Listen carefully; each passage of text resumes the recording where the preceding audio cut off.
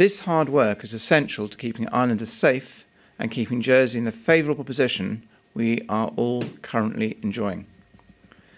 We've looked at how we can protect the freedoms we've regained since April through our Safe Exit framework, and we are planning how to avoid the type of second lockdown currently being enforced in other countries.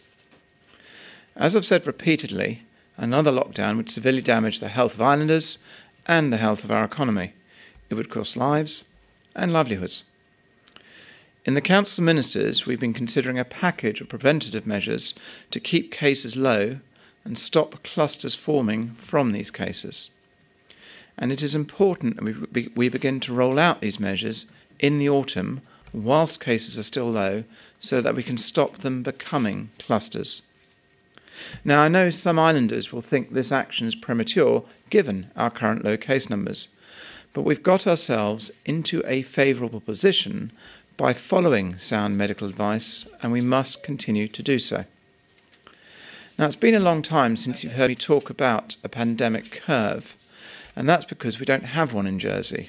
We flatlined it long ago.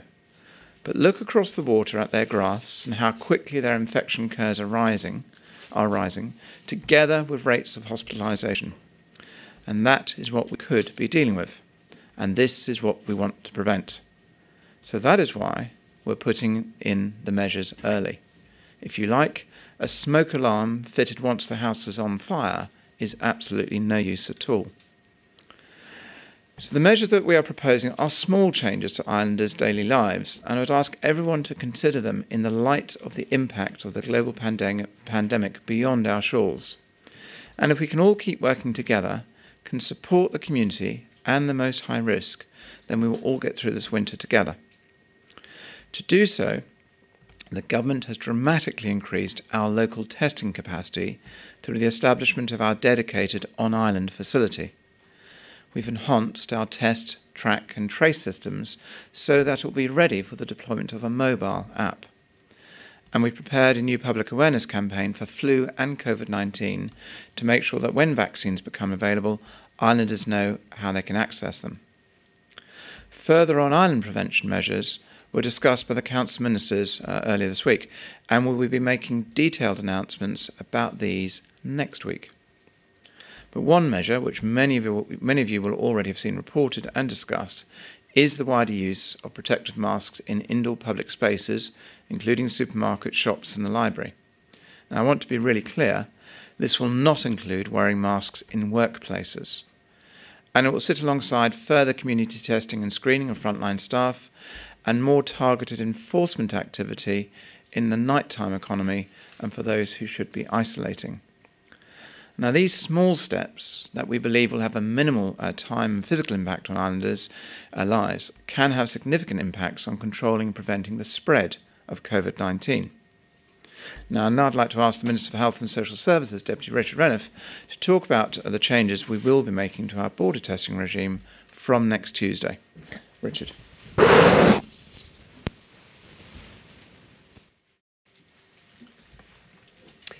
Thank you, Chief Minister.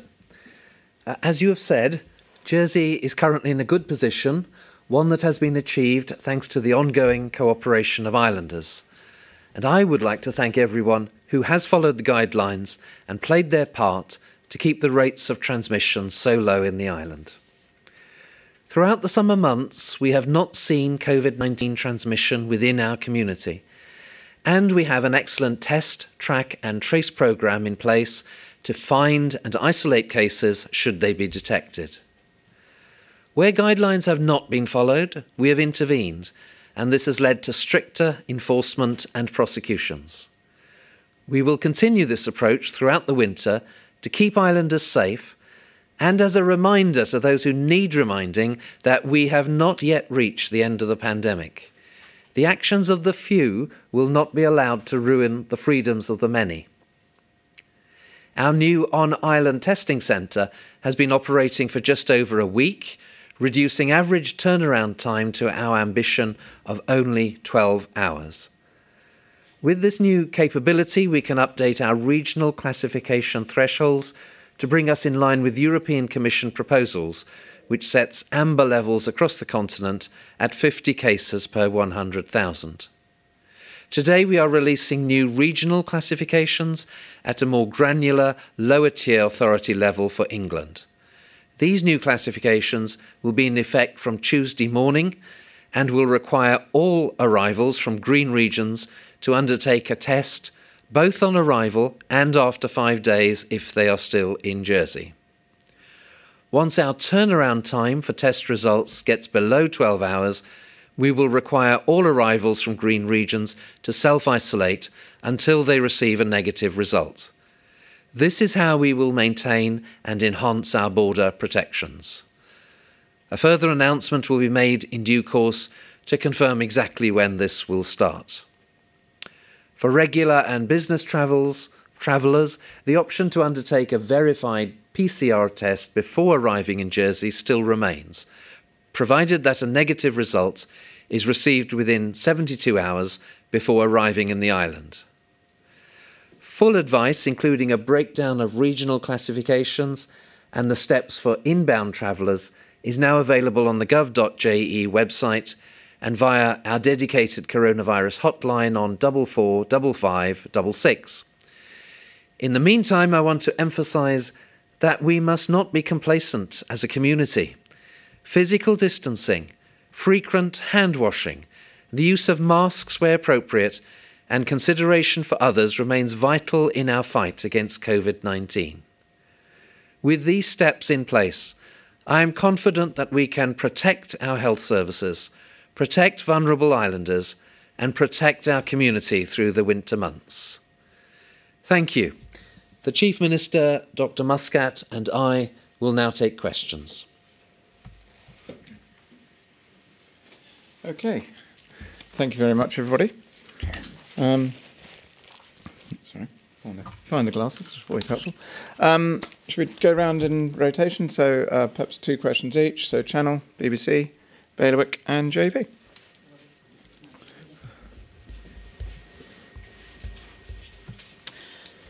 So you're talking about trying to use targeted restrictions rather than a full-on island-wide lockdown again. What kind of things are you considering? Are we thinking about bringing back distancing at 2 metres? Might we see limited mixing of households, rule of 6 type thing like we've seen in the UK? What's kind of on the table? So at this stage, I think actually that might be one for me to hand to Ivan, but the principles are the distancing side. The intention at this stage is to remain at the 1 metre internally, but it's reinforcing the point that externally, we've always said actually the bigger distance you can have, the better. And I think that's one of the clear messages that needs to go forward, but not inside in the workplace, because we know the consequences that come through. There are various measures we've referred to already, which is around additional testing and screening going on. But perhaps Ivan, if you want to cover some of the ideas we're talking about. Thank you very much, Chief Minister. So the increase in testing and tracing and its further augmentation with the introduction of an app will further help us identify symptomatic and asymptomatic cases earlier, and to contact trace in relation to that, so that where there is just 1 or 2 cases, they remain 1 or 2 cases and don't become a cluster because we've missed their presence. So that is really very important indeed. And in pursuit of that, we are continuing to increase our surveillance of essential workers. We have mapped out who to survey and how frequently.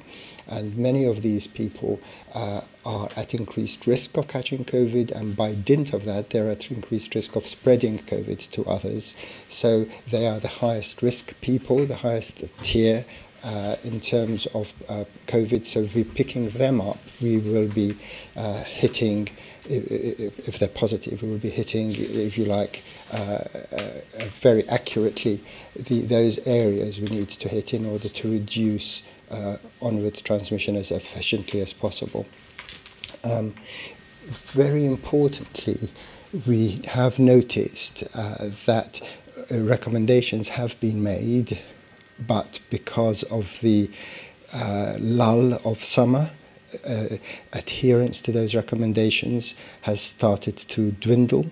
I think increasingly people are seeing that COVID activity is increasing all around us, and are perhaps starting to think that yes, COVID has not gone away, a matter that has been emphasized repeatedly by the Chief Minister and other ministers as we move into autumn, and therefore ensuring increased adherence to the recommendations must be part of our repertoire of measures to help contain COVID. The ambition being, of course, to ensure that we introduce our measures preemptively. It is easier to prevent something rather than to react to something and correct it. Masks in indoor public spaces are part of our response. They reduce the transmission of droplets and reduce the transmission of disease from the mask wearer to other people. They also protect the source to a lesser extent, and importantly, they reduce the severity of disease should you get it, because the inoculum size will be reduced, giving the immune system better time to catch up with the infection. And they also remind us that COVID is still here, that we're not in normal times. It is not normal for people in Europe to wear masks. Wearing masks signals that, yes, we still have this threat overhanging us. We also need to make sure that visiting in care homes and hospitals is maintained in a disciplined fashion, so that infections are not brought into these high super spreader sites. We need to make sure that there is more support for individuals who are shielding. We need to support them even more than we supported them this last winter, because they are now entering a second round, if you like, of shielding. And we also need to look at those activities that we currently undertake that may result in significant spread, and see how we can manage those better. And just on the care homes then, what is the threshold for stopping visiting in care homes again? You must have a sort of a figure or a state of play in mind. Indeed. So the guidelines, which have been agreed with the Jersey Care Commission earlier on this year, remain at 2 named individuals per resident. What we are seeking, and we want to maintain that means that the number of new individuals coming into a care home is limited. What we are looking at is perhaps increasing the duration of time that each visitor can spend with that individual to compensate for the reduction in the number of visitors that an individual can see. But you don't envisage stopping visiting altogether like we had to do over the spring? At the moment, the plan is to limit the number of visitors so that we don't return to that position of having to stop visiting. If COVID activity escalates significantly, then we will have to seriously consider stopping visiting to care homes to protect the residents in that care home. Like any institution, care homes are a super spreading site, but of course the people within the care home have a huge vulnerability because of age and underlying disease. So doing our very best to protect them is really very important indeed. And just quickly for the Chief Minister again, when you talk about targeted enforcement in the nighttime economy, is that going to be around physical distancing, people from different households, contact tracing for establishments? I think just as a starting point, and we've aired this, I think we aired it certainly in August, and I can remember doing it on the hot seat somewhere since then. For example, hopefully everybody knows that when you go to, for example, a cafe or a restaurant, a lot of them have got their QR codes down, and you give your details and all that type of all that sort of area. Not everybody is doing that yet. So it's around, basically, we're going to be wrapping up the sort of words of advice as the starting point to say you've really got to be doing this. It will be, I think we're becoming aware that within certain pubs and things like that, which should still be a seated service, we're not seeing that. So again, this needs to be starting to be ramped up. Now, if we can get people to comply with those basic measures, we don't have to take, at this stage, further measures. But that's one of those balances we've got to keep looking at and keep seeing how what we need to do. If people are responsible and remember that we're not back to normal, then that actually limits the further number of measures we've got to do. So it's all in the hands of individuals at the end of the day. But essentially, step one, we're increasing the enforcement, and we're going to be starting to advise establishments that they do need to be enforcing that compliance with the existing rules. So will these be new criminal offences? People will actually be... At this stage, it's words of advice and saying. Now, after that, I think it depends within the measures that that already exist, and whether then the Minister needs to bring further powers in. Because obviously, we've, at the moment, done a combination, it was a long list, so I can't remember the specifics, but of the laws that we brought in place in that period, a lot of which were due to expire on the 30th of September. So the states at the last sitting basically have agreed to either renew or, if you like, suspend, and some of the orders, for example, are in the hands of the Minister to come back if needed. So we are, the armoury is there. We're not going to rewrite those laws necessarily. There may be additional bits and pieces that we might have coming through. But step one, let's increase the enforcement and increase the advice to the owners of those establishments. So you've really got to be doing this. Otherwise, we might have to go down the legislative route. Because, we're coming into the kind of Christmas party season when people are kind of cramming into pubs. It's cold outside. Are we going to see COVID marshals, our version of, kind of trying to keep order? What that enforcement looks like, I can't tell you, but a point we're saying is that we've got to, the point in the pubs and the restaurants is about a seated service, and that's been made clear before, and we're making it very, very clear again. Okay, I'll let someone else have a go. Okay, yes. Right, BBC.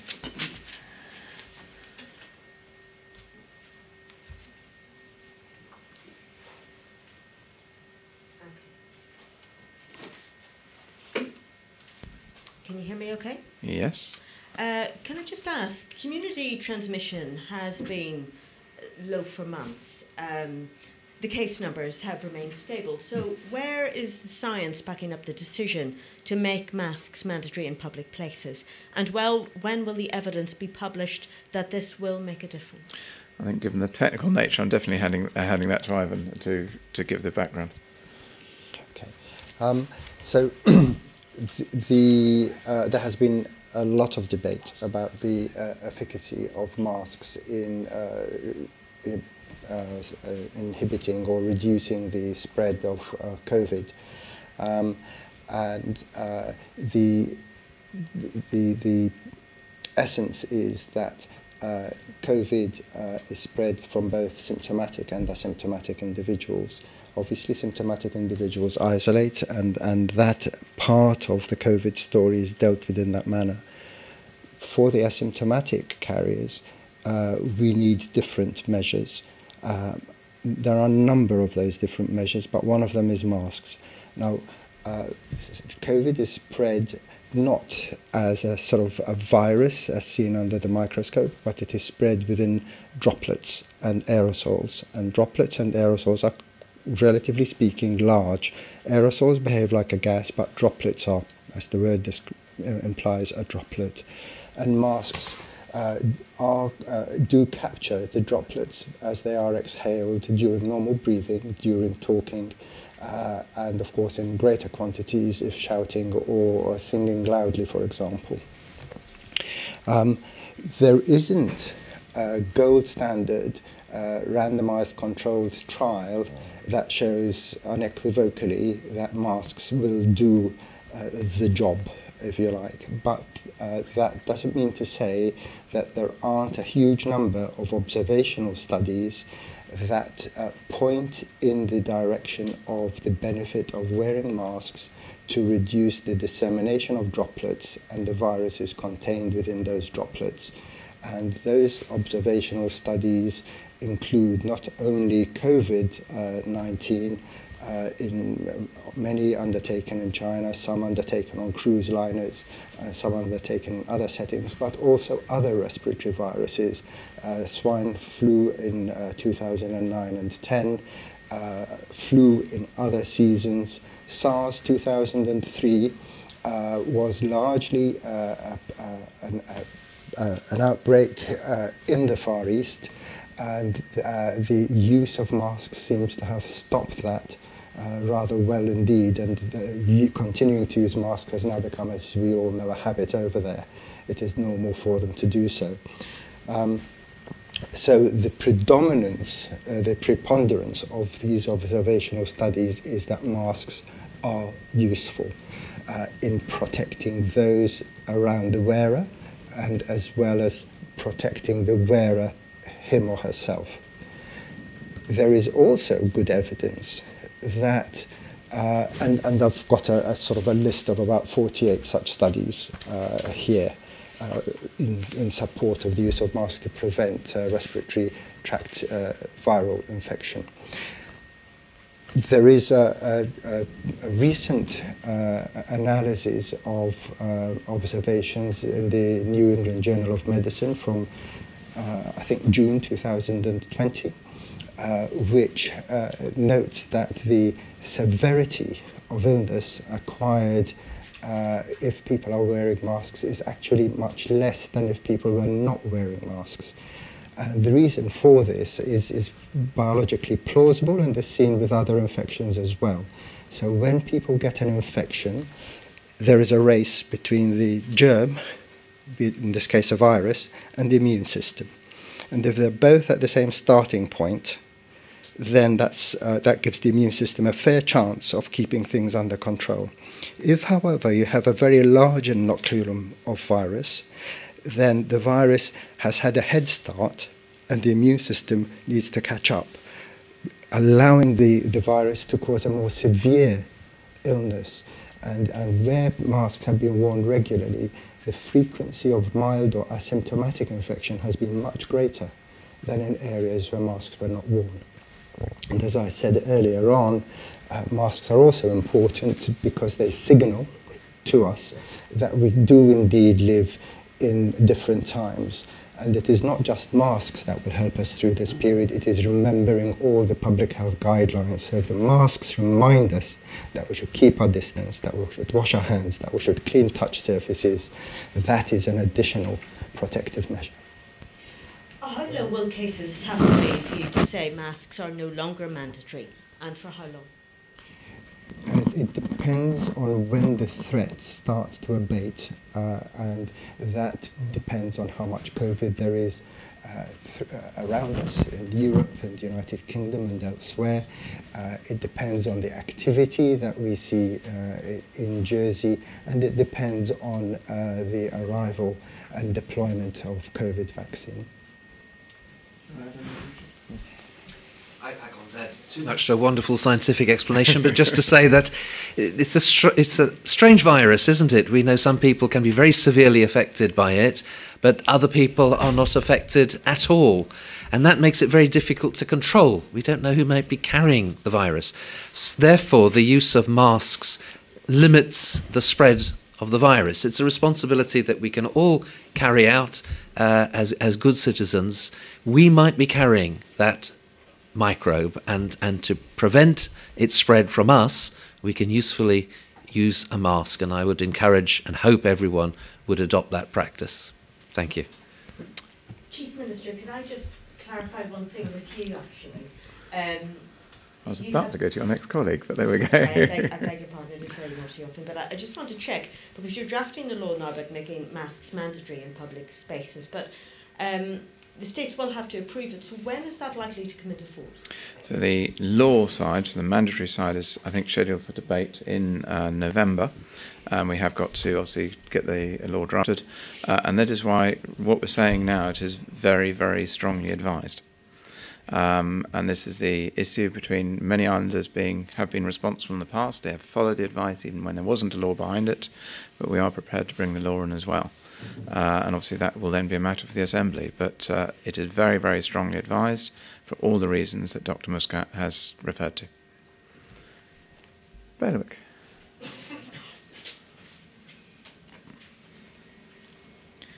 I understand, Chief Minister, that the number of arriving passengers coming into our ports is around 70–80% down on this time last year. Mm-hmm. We have very fragile air links.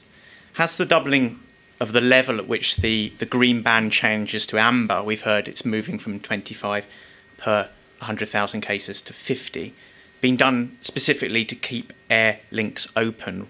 Were you worried that if it remained at the lower level, too many travellers coming from an amber country and so having to isolate for 5 days would have thought it's pointless coming to Jersey? I think the best way of looking at it is all around balance of risk. And also then, as we've all learnt and got the systems in place that are becoming more and more sophisticated on island, we've modified our regime on a number of occasions. We can continue to modify. So I think the fact that we're basically bringing it consistent with what the future standard will be from the European Commission is one of those measures.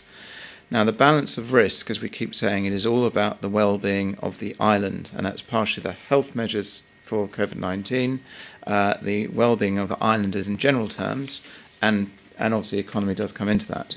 I always emphasise we do not put money before people, that's very clear, but we do look at the balance of risks.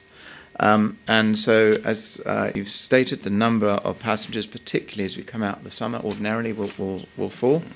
So therefore, there is an increase, as you referred to, but if the number of people coming in falls, then your risk actually, for what we're doing, should stay around the same in absolute terms to the island. I think that would be the summary position, just making sure. But then also on top of that, though, is don't forget there are two measures that we're introducing. One is that everybody now will have to do a day 5 test. And two is that when we get to, and we're expecting it in a very short number of weeks, when we've got the average down from the on-island testing lab to around 12 hours, and certainly, and we always want to make sure these things bed in. You know, in the past we've said sometimes these things take a little while to stabilise, but the average is falling at the moment. And I think today we're at about 22 hours. When we get it down to about 12, then we're then in the capacity, in the place that we can then require everyone to self-isolate until they receive the results of that first test. So as I said, so it is about balance of risk. It's not quite as bleak as you put it, because we put mitigating measures in place. Now, if you then look at the wider well-being of islanders, that does fit into a couple of areas, and one of these is that it does actually allow islanders, so the makeup of people likely to be travelling over the next few months is less holidaymakers, more people going backwards and forwards the island. It could be university students, it can be people visiting family, or it could be people going away to see family. And obviously there'll be business travellers as well, but within all that lot, by allowing that, hopefully maintaining the connectivity that we've got, even for a bit longer, hopefully throughout the winter, that allows that connectivity to keep going, and that actually does actually impact on things like mental health as well, because it's that connection that do make us, even though we live on an island, we do quite like to get off from time to time, and we do have a long, winter is quite a long time. But re-emphasising balance of risk, I can't give an exact date to when that day 0 test will become that we've got to self-isolate until, because it's very much based on the capacity of the lab. The lab is working, that's why the averages are coming down, and it's when we get up to full capacity and we're happy it's stable. Because also as well is, bear in mind that when we have changed measures, we always try and leave a little bit of a time lag in, because obviously if people have booked, or actually in certain instances have been travelling, you try not to change their circumstances, because that also causes disruption, which is not is best avoided if we can. I hope that gives you. Just to continue the travel theme, Condor have been very public with the problems they're facing. Mm-hmm. Are negotiations going on with Condor to provide them government support, possibly through the Special Situations Fund? As we know, we've done measures with Blue Island, for example, and what we've said is that for other lifeline matters, That's one of the reasons the Special Situations Fund is there. I wouldn't comment whether there were or weren't discussions going on Condor, because obviously those would be commercially confidential until such time as if such negotiations were happening until they were concluded. But the Special Situations Fund is there, and it is there to assist where we can. Okay, and just very quickly, if we continue with the 25 per 100 cases green boundary, Jersey's getting close to that. Of course, other countries may raise their boundary to 50 as well. But is it now the time to announce a comprehensive support package for the hospitality sector? That I can say is being worked on.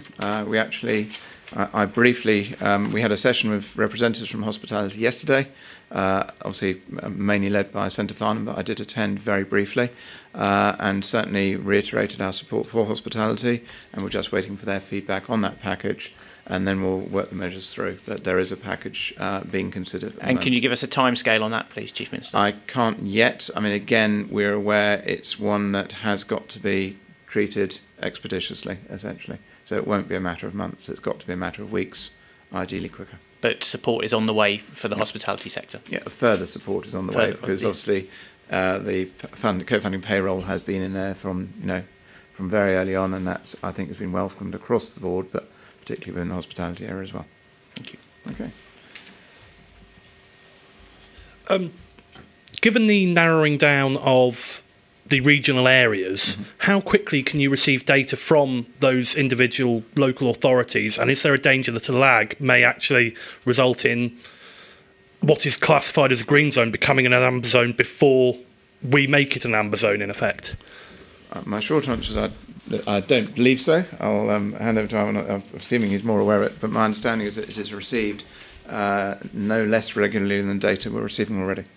That is indeed the case. So it is the lower tier local authorities who feed their information to the upper tier local authorities, who then publish their data as the upper tier, and that was what we were using in the past. We are now just using the information that is made available to them at a more granular level. I think that just gives the indication that we've got a good system in place, and this does, allow us to generate the sector of flexibility, which is responding to the data. As the data evolves, as it gets better, we can do different things. The other thing I did just want to ask about masks as well. You've talked about masks in indoor public places, but not workplaces. How do you marry those two those two schools of thought up? Obviously, it seems a little bit odd that someone can go out for lunch in a cafe, be asked to wear a mask, and immediately get back to their desk at the office and take that mask off. Why have you talked about indoor public places in that way and not included workplaces? Well, principally because there are other measures that workplaces have to put in place. Physical distancing being perhaps the primary one. So people must be separated if they're at desks. Ventilation another, all sorts of measures, because a workplace is often a more controlled space, whereas a public space, if we're in a supermarket, we can't avoid brushing against somebody or people passing near to us. We must remember supermarkets are also workplaces, so the staff there need to be protected as far as possible, and everyone who is working in an area where the public are receiving services. So it will protect those staff members also. Thank you. Ivan, do you want to add anything? And I completely agree, of course, with the Health Minister. Those are some of the main reasons for this. And an additional one is that in the workplace there is a sort of bubble concept, so that if an individual within a workplace is positive, then it is usually fairly straightforward to establish who the direct contacts are, in contradistinction to a very public indoor space where establishing who your direct contacts are may be a bit more difficult. Of course, the app will help cater for the latter, but that will simply complement the other measures that we are putting in place preemptively to avoid us going into significant COVID activity.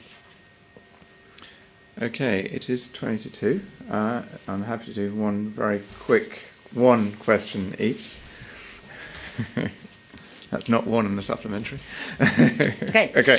When you talk about community testing and increasing rates there, does that mean kind of randomised household testing, or is it still just going to be targeted at particular workplaces?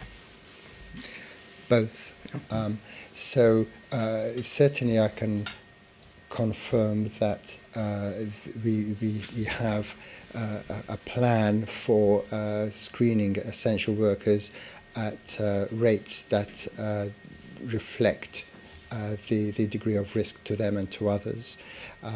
But we are also thinking about undertaking general community-based PCR prevalence testing to determine what the degree of activity is in the general population. We are also looking at on the same vein, we are also looking at the possibility of looking at the concentration of coronavirus PCR in sewage, because the virus is also excreted by the gutters, not just the respiratory tract, to give us an idea of what the population-wide burden of COVID virus is. And if that burden appears to be going up, then we will need to consider further measures. That is just very much at inception. We have not tried it out in reality yet, but it is we've done all the groundwork, and we are about to start doing that in the next few days, hopefully, if not in the next week or two. And just briefly, are other countries doing that? Are there places where this is working? Other countries are doing that. We're doing that with them. We are learning with them. This is a new way of surveying for COVID for everyone. So we are in that mix with them. Them being largely universities in the UK, although we are also in liaison with universities in the Netherlands. And the whole idea is to put all the information we have together to give us an idea of where things are going and how to best interpret things. Thank you.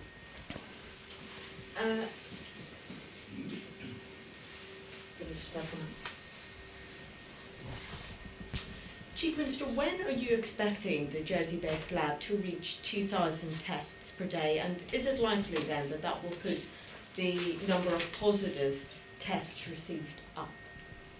I'll hand over to Alan slightly, but my expectation, I'm expecting it towards the end of 2 weeks. Okay, I would want to give it's always dependent on unknown unknowns, if that makes sense. And don't forget, we've got the off-island capacity, to date. But the point is that the idea is that the capacity builds up, and then when it's stabilised, and so it depends if they think actually we need a couple more days just to make sure. But broadly speaking, the target is in approximately 2-ish weeks, actually 2 to 3, should we say? On the latter point.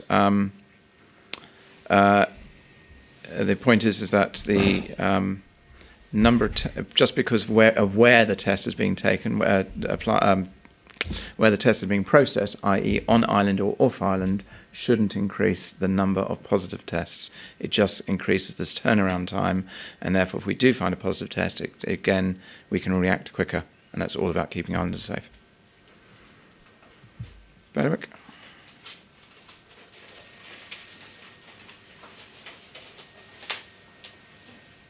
Thank you, Chief Minister. I've actually got a very practical question from a reader who's contacted us.